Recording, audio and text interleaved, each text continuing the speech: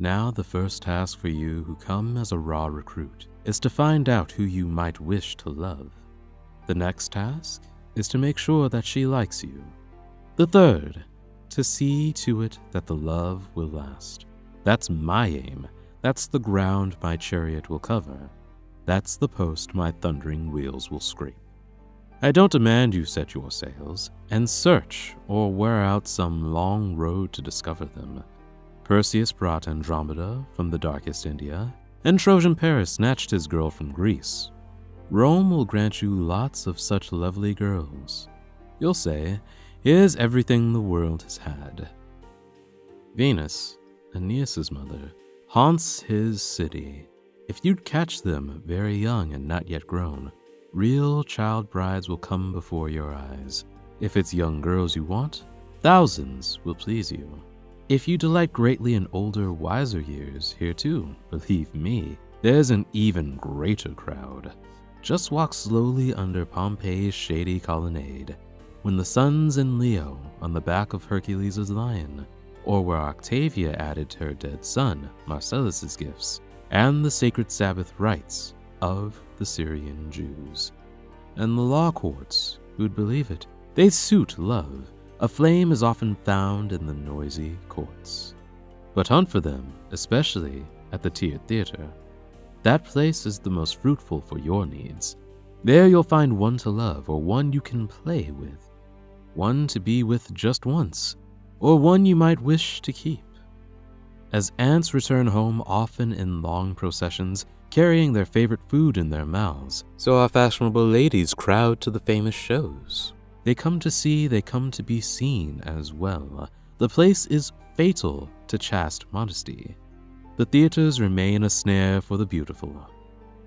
I'll be a soldier, if you give me what suits me. And tears help. Tears will move a stone. Let her see your damp cheeks if you can. If tears, they don't always come at the right time, fail you, touch your eyes with a wet hand. What wise man doesn't mingle tears with kisses?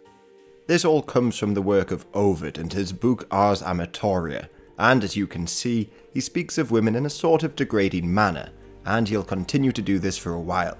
But he'll go on to mention how to dress your best in Roman times, which I'll get onto in part 2. However, for us today, thankfully there is Bespoke. Bespoke Post is a monthly membership club which delivers you top shelf goods every month. They select the best brands that have sort of fallen under the radar, purchase them from small businesses, mainly in the US, and ship them to you. Each month you'll be introduced to new goods, so you can keep to clothing or branch out to outdoor gear, home or kitchen goods, barware or more. They keep on changing it every month. Every one of these boxes is worth around $70 retail, but you'll get it for just $45, and you get to preview the content before it's shipped to you. Then you have the option to ship it, swap it, or skip the month for no charge. For me, I've loved the Weekender bag, which, as the name suggests, is ideal for weekend getaways.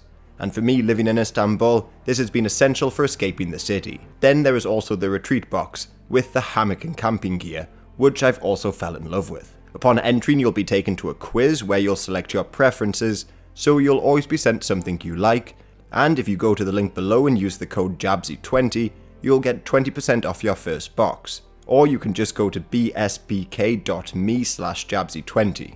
So get some quality goods for nearly half the price, stock up on your kitchen, get the best camping gear, or even get a cool home bar. The choice is yours. But for now, we'll go back to Ovid and his tips on what to do when women are crying at the theatre. And as you can probably guess, it'll be a little bit creepy. Though she might not give, take what isn't given. Perhaps she'll struggle and then say you're wicked. Struggling, she still wants herself to be conquered. Only take care her lips aren't bruised by snatching, and that she can't complain that you are harsh. Who takes a kiss and doesn't take the rest deserves to lose all that were granted to. How much short of your wish are you after that kiss? Ah me, that was boorishness stopped you, not modesty. Though you call it force, it's force that pleases girls. What delights is often to have given what they wanted against their will.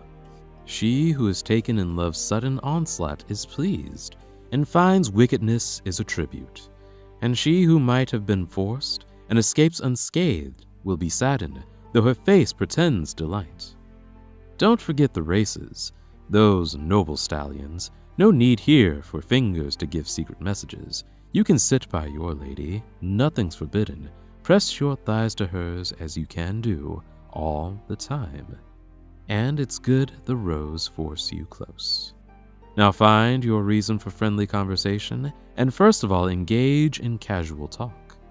Make earnest inquiry whose those horses are, and rush back to her favorite, whatever it is. If by chance a speck of dust falls in the girl's lap, as it may, let it be flicked away by your fingers, and if there's nothing, flick away the nothing. Let anything be a reason for you to serve her. If her skirt is trailing too near the ground, lift it, and raise it carefully from the dusty earth. Straightway, the prize for service, if she allows it, is that your eyes catch a glimpse of her legs. Don't forget to look at who's sitting behind you, that he doesn't press her sweet back with his knee. Small things please light minds. While talking, touching hands, checking the program, and asking, having bet, which one will win. And if she among them asks the name of a king, what place and what streams displayed, you can reply to all and more if she asks. Him and him, their generals, and say what names they have, if you can, the true ones, if not the most fitting. First, let faith enter into your mind. Every one of them can be won. You'll win her, if you only set your snares. Birds will sooner be silent in the spring than a woman refuse a young man's flattering words. Men pretend badly. She hides her desire. If it was proper for men not to be the first to ask, women's role would be to take the part of the asker. The cow lows to the bull in gentle pastures. The mare whinnies to the hoof stallion. Desire in us is milder and less frantic. The male fire has its lawful limits. Remember Byblis, who burned with incestuous love for her brother and bravely punished herself with the noose. All these things were driven by a woman's lust. It's more fierce than ours and more frenzied. So, on, and never hesitate in hoping for any woman. There's hardly one among them who will deny you. But to get to know your desired one's maid is your first care. She'll smooth your way. See if she's close to her mistress's thoughts. Corrupt her with promises and with prayers. You'll easily get what you want, if she wishes. She'll tell the time. The doctors would know it too. When her mistress's mind is receptive, fit for love. Her mind will be fit for love when she luxuriates in fertility, like the crop on some rich soil. The maid can rouse her when she combs her hair in the morning and add her oar to the work of your sails. But hurry, lest the sails fall and the breeze dies. Anger melts away with time like fragile ice. You ask perhaps if one should take the maid herself? Such a plan brings the greatest risk with it. My advice is to abstain.